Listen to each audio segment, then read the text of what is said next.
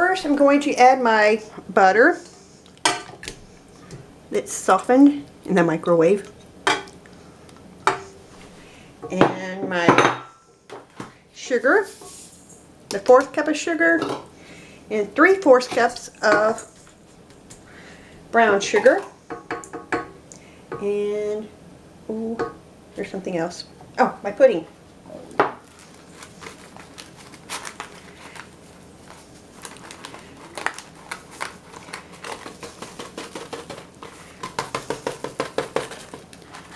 Put that in there. Lock it down. Plug it in. I have a problem plugging stuff in. Alright.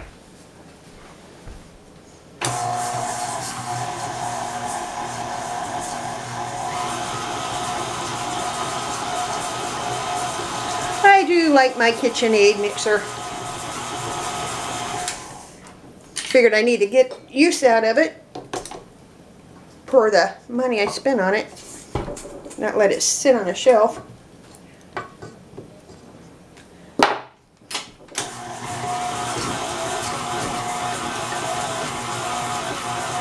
I'm going to get that a little bit more mixed up, and I'll be right back. Right, that's pretty mixed. I'm going to add 1 egg at a time. Here's the first one.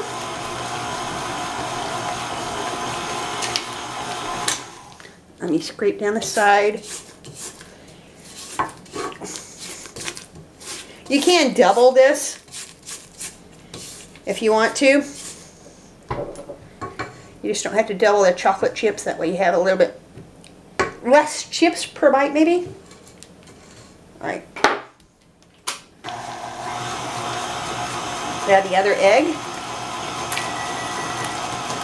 I have my oven that just went off at 350 degrees. Alright. My teaspoon of vanilla extra. I got these at the grocery store, I believe 10 for $1. They're like eco-friendly or something. They're kind of cute. I'd spend that much on plastic shot glasses. Alright, now I think that's pretty well mixed up. Let's turn that off for a second. I want to take this off and add my dough hook. It seems to work better when you got cookie dough. I need to find a recipe for chocolate chip or cookie dough ice cream. There's got to be a safe way to make that. Maybe with dehydrated eggs or something. Where there's a will, there's a way. Oh, I need to put this on, don't I? Okay, well, I got this up. I'm going to scrape it down again.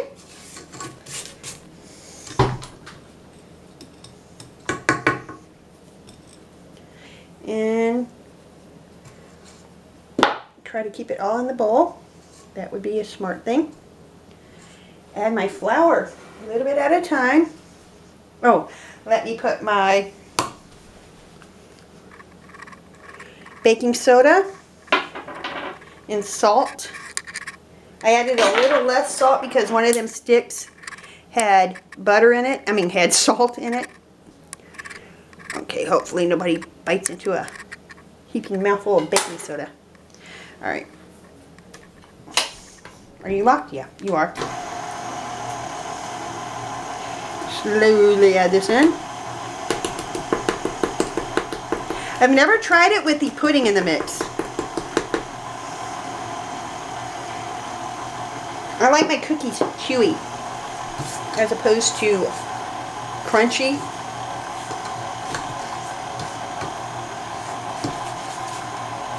Okay.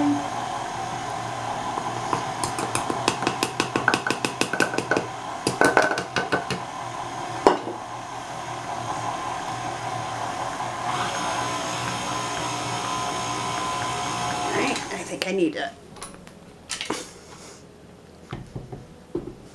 scrape down the sides. And to clean this, the sides of it, or the mixer itself, if you get a like a natural fiber pastry brush and just use it for removing flour from your equipment. We have a big stand mixer at work and flour goes everywhere sometimes if I forget that I have it on high speed when I go mix the crepe batter or pancake batter. Okay.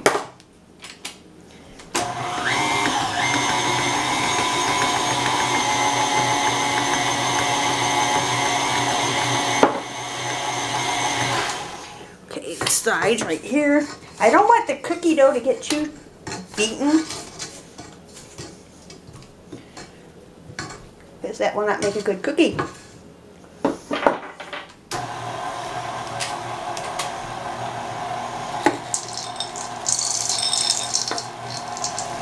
Mix those in, and I got a little bit of butterscotch. I'm just going to add a handful of those.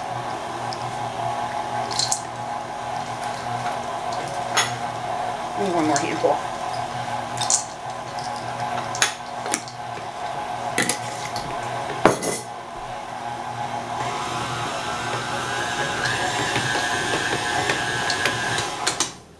Okay, I think that's good enough. Let me pull you back a bit.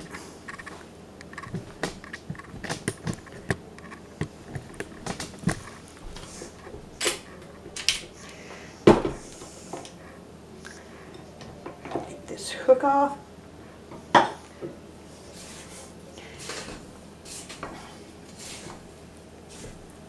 there's just a little bit of flour. I'll just knead that in. But let me taste it. I know it's got raw eggs in it, but I haven't died yet from trying that. Of course, the way my leg's been going, I might.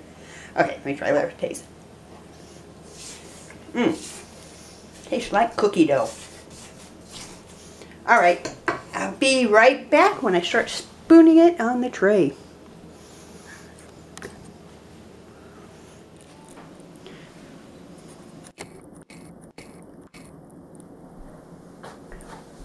Alrighty, let's scoop these out. This is a pretty good size scoop. I'm going to use a smaller one because I'm only going to bake, let's see, however many I get on this tray is what I'm going to bake off. And then the rest I'm going to freeze. Damn, these are some jumbo cookies. It might take longer than 8 to 10 minutes to cook these. And if they touch, no biggie.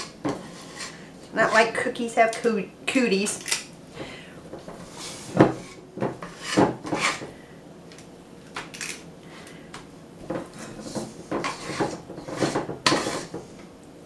It's just me and my husband that'll eat these. Maybe save a couple for my granddaughter.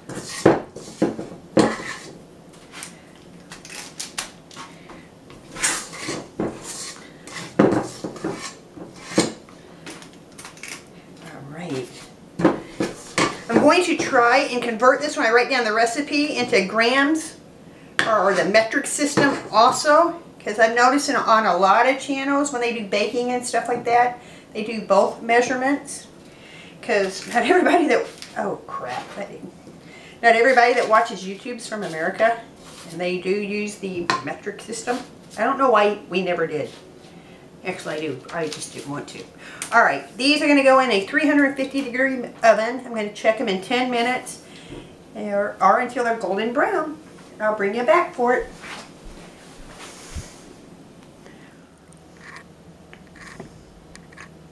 Alrighty, they're all done. It took about 19 minutes, and I smushed one of them with my thumb when I took it out of the oven. So that was my test cookie, and oh my goodness, they are delicious. Nice and chewy, not crunchy. Of course, crunchy cookies are good if they're what you like. Alright, thank you everybody.